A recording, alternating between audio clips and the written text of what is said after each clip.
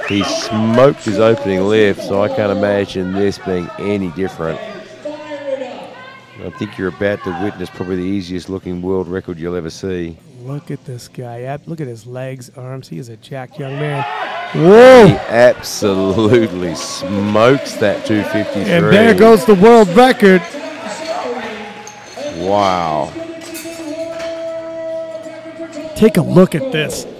Up and down depth all day. Never stutters in the pocket. No helicoptering on this young man. He made that look easy. And Gladkick said, you know, 167.5.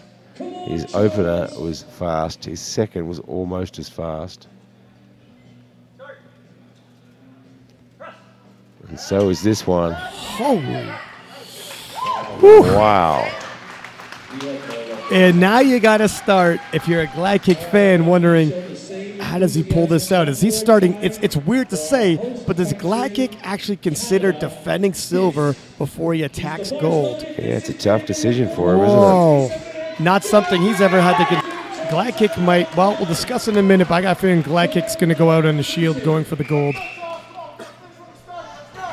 Yeah, I just can't picture Sergey settling for the second without giving it a shot.